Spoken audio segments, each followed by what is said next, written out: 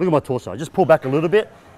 I don't pull my hand back too much because I don't want too much space. So just really tight. And then when I connect, I'll wrap up again. Wrap up is going to be boom, boom. Wrap up means I'm going to the shoulder, to the joint.